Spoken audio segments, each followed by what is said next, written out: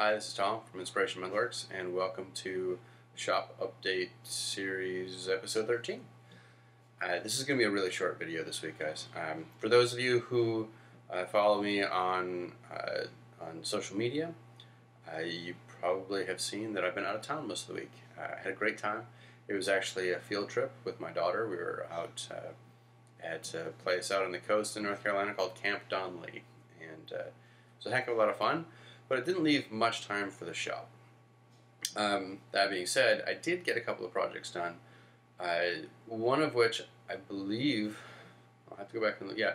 So last week you saw some of the work I was doing on the umbrella stand, and I ended up redoing that. I didn't like the way it came out, and so I went ahead and made some tweaks to the design. Figured out that I could actually do it all in-house, so I did. I redid it, and so that took me late into the night on Tuesday to get done. We were gone the rest of the week, and then yesterday morning we got together.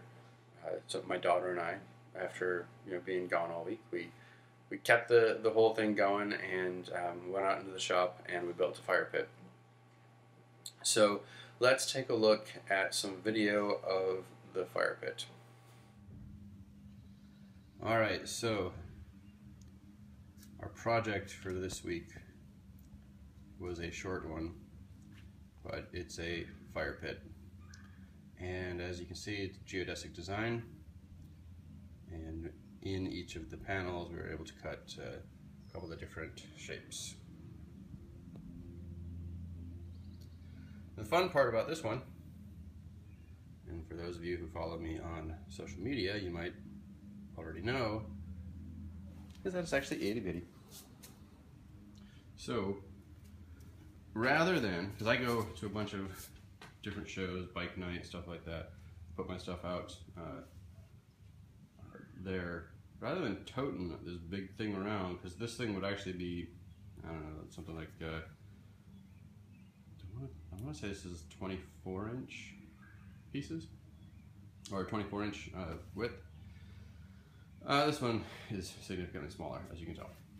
And so I also didn't have the hinge on there. I just used a couple of pieces of wire. And you can see how you'd have the handle, or how you'd have a hinge. And I just kind of quickly tacked this thing together because, as many of you know, I was out of town most of last week. So I didn't have a whole lot of shop video for everybody. I did get some cool projects done, and I will do my best to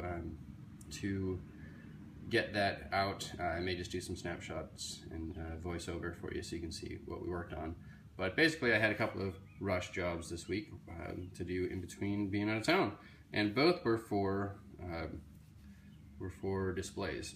So anyways, this is the fire pit, and again I'll be doing some full-size ones here shortly, a couple of different designs, but makes for a neat little way to display it. The other thing is, it was funny, as I talked to people about this being a scale model, a lot of people said, no, this would be perfect for something on the patio table or something like that. Put an oil candle or something along that lines in it, and it would be really neat to have just a very small one, or even a his and hers. You have the full-size one on the patio and then the miniature on the table. So anyways, we'll see. I don't know that I'll be making any more of the small ones like this, but it was kind of fun.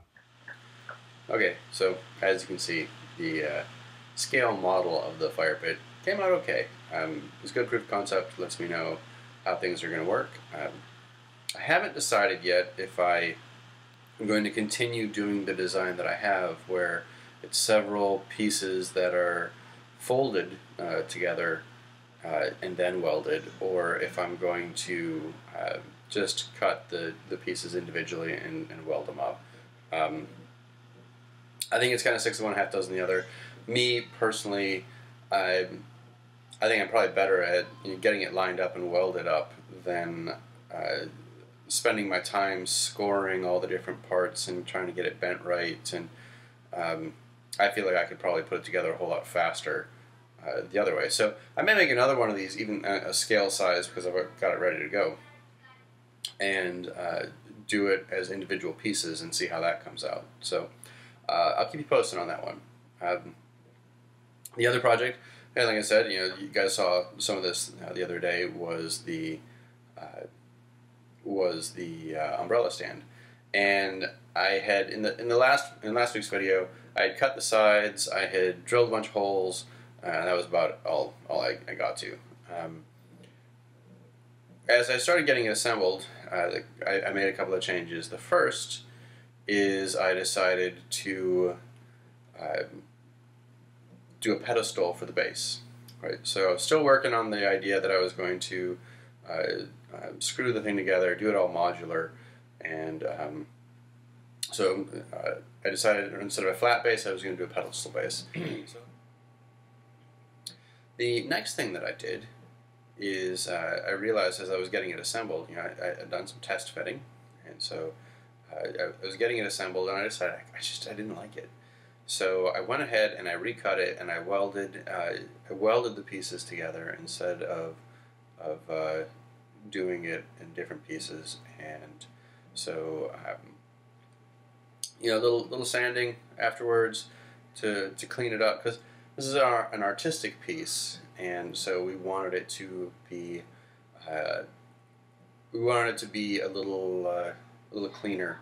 Didn't want the weld showing, so went through, sanded, blended everything in, got that going. So as you can see, in the photos here, that I got that together, and both of these, this piece and one that I did a couple weeks ago, the fairy garden stake that I had done, they're both donated to the Saber Fuqua event, which happened this weekend as well. So so I should have a couple pictures of that available by the time I get this video out as well. So we'll put that in there, and that was my week. So in short, short video. I hope you guys enjoyed it. I appreciate all my new subscribers. I appreciate the comments. If you haven't found me yet on social media, iMetalWork, at iMetalWork for Twitter. I've got a Facebook page. Google Plus out there, got an Instagram too. So thank you very much for watching, and I'll see you next week. See ya.